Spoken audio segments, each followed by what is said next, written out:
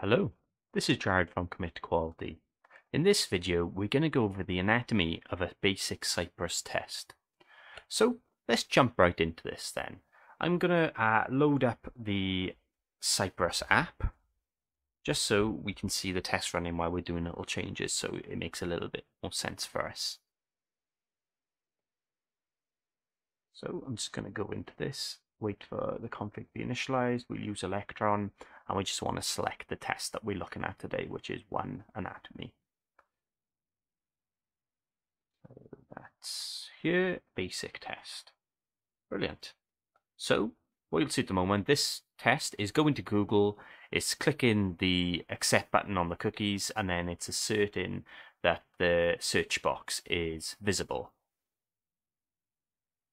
There we are, should click accept and then make sure that it's visible. Perfect. So that's what the test is doing. So let's break it down then. Looking at this then, first of all we have a describe, and describe is just a way of grouping your tests. Now I have another video coming up on grouping, so I won't go into much details, but this comes from Mocha, and you can replace describe with context as well. They're two different aliases for it. So if I save that and open the test, it runs the same with context, just a way of grouping your tests. And then nested inside this are our tests. So here I have specify, which is an alias for it. Once again, coming from marker. So if I just save that and run, we should see we now have the test running using the it alias. And all this is a test declaration, and inside it we saying what the name of the test is. So in this case, I've just named it my first test. And then we've got a callback function with all of the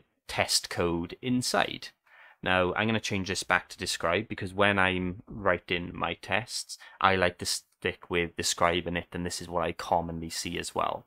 So my grouping is going to be called describe, and my single test is going, or my test declaration is going to be named it. Let's go into the test instructions, or the actual code. So simply, sci.visit is saying visit a URL. It's plain English there, where it's just saying I want to go to the Google web page. Next up then, we have sci.get. And what this is doing is getting your document object model elements by the given selector. In this case, the selector is an ID, which is just the accept button.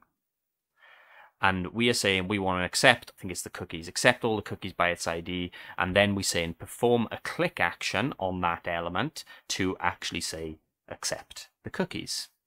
Which, if I go into the test, that's exactly what we do in here. It's saying, okay, get me that locator, which is accept all, and then perform the click on it. And that's what it does, and then it finishes and it goes away from there.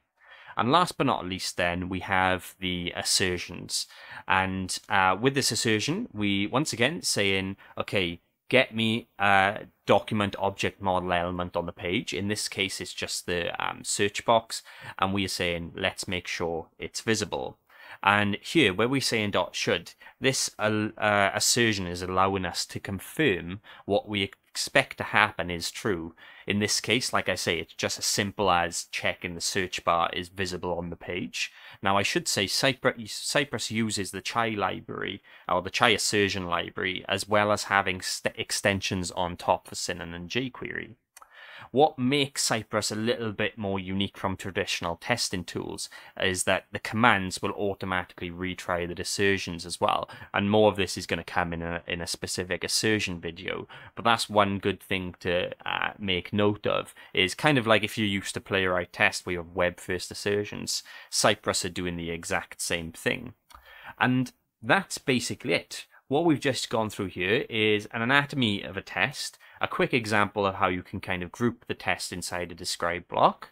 We talked about the aliases. One thing I would say, and I'll put a link to this documentation in the description, is definitely have a read of this, because then it'll give you a list of everything you can do and all the extension methods as on top of it. It's really powerful. It's really useful. Next video, I'll more than likely be going through grouping. I'll talk about assertions as well.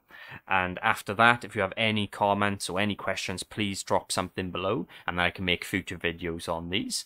As always, thank you for watching, and have a great day.